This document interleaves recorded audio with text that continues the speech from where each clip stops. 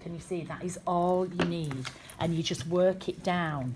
And I spend as long priming it and working it in as I do actually stenciling with it. So I'm going to take a different stencil and I'm going to add some more. And it's just a light. You might be able to see now. Can you see the shading? And it's because there's hardly any paint. So it just gives a nice finish. And then I would go on to the accidental one again.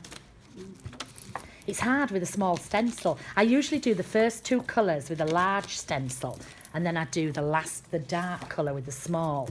So it probably looks okay to you, but to me it's just like, ooh, it's looking a little bit different than it would. But can you see so far? So that's the main one so far.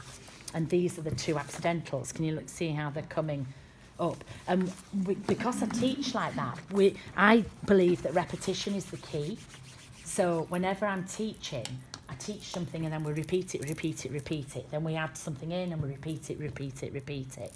Try not to teach them everything at once. I'm going to add that dark one in as well now. And then I'll go around the edge.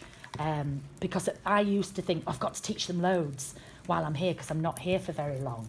But I've learned now, teach them less, but make them repeat it and go over it and do. And I'm very strict, aren't I, Terry? I'm very, oh, wrong side. There we go. I'm like the paint isn't coming off. I'm trying to clean the wrong side. Yeah, I'm very clean.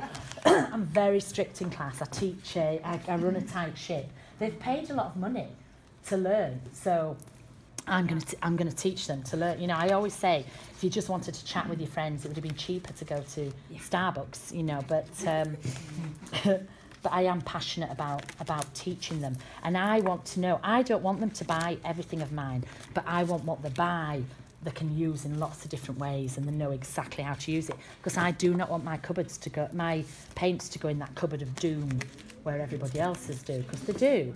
You know, if your customers shopped from their cupboards, the whole industry would just implode, wouldn't it? Wouldn't it? It would. It'd be seriously. And I always say in class, I go, how many people have got my inks? And they go like this. And I go, and how many people use them? And there's people like that. And I'm like, what, you know, what are you going to do with them if you don't use them? So I would, yeah, but I would rather they bought less but used it more, so they're not buying less, they're buying more of this. Do you see what I mean? So so you can see there, that's all I've done. And I could always run round the edges like this, but this is sort of a basic background, and you can see this is really bright, and that was baby wiped on, and you saw how little paint, but you can still see the colours. But then these are the accidental pages that we do as well. And then when they're separated off, it'll probably look better to me when it's, there we go, like this.